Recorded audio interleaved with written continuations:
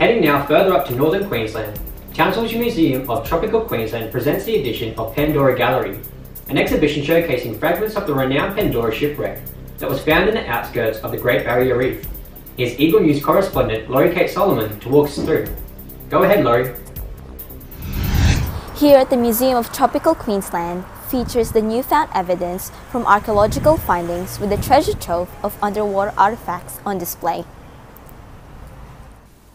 Pandora may never have made such a mark on our history pages had the main pump not failed 12 hours later.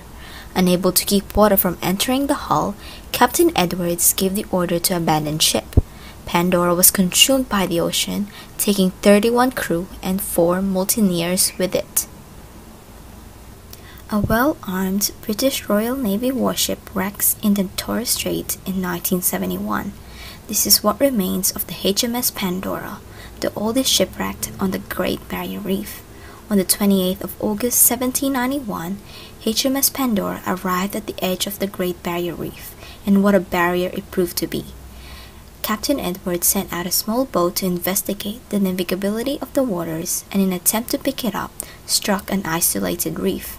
Luckily, a rising tide and the crew's efforts at the pump refloated Pandora to safety.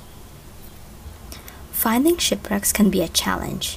Despite decades of searching and knowing the approximate location of Pandora, it wasn't until 1977, a group led by Steve Daum and John Heyer, the other by Ben Kropp, found the wreck with assistance from the Royal Australian Air Force. However, it would take another 2 years of archaeological surveys to confirm it was the infamous shipwreck. Pandora is located 140 kilometers east-southeast of Cape York on the Outer Barrier Reef. It sits below 30 meters of water, hidden amongst towering coral outcrops. Although it is one of Australia's most significant archaeological sites, much of the vessel remains buried below the seabed.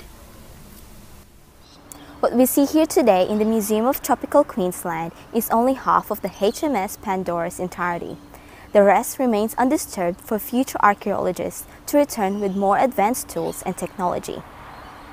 Reporting from Townsville, Australia, this is Lorrie Kate Salomon, Eagle News. We live in interesting times.